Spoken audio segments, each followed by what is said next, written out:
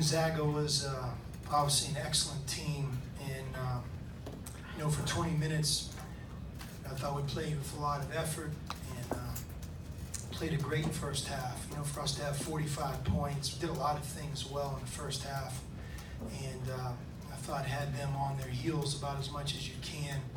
Maybe they uncharacteristically missed a couple of open threes, but for the most part, first 20 minutes really favored us, and then obviously we were overwhelmed in the second half. Their defense, they started to switch both on and off the ball. It's not easy to do, but the quickness that those two big guys have is very impressive.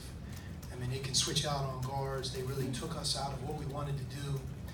And obviously a tale of two halves, and they were the far superior team. The one stat that really blows my mind is that, we had 3 assists in the game. And I think what their defense did is they created a kind of a drive out of desperation, drive to shoot, drive to score. And you have to move the ball, you have to share the ball, and you have to be able to find open teammates. But that's as much to Gonzaga's credit as it is to our detriment. They were clearly the better team, and especially in the second half. I mean, it was 54-29 in the second half. I think that's really all you need to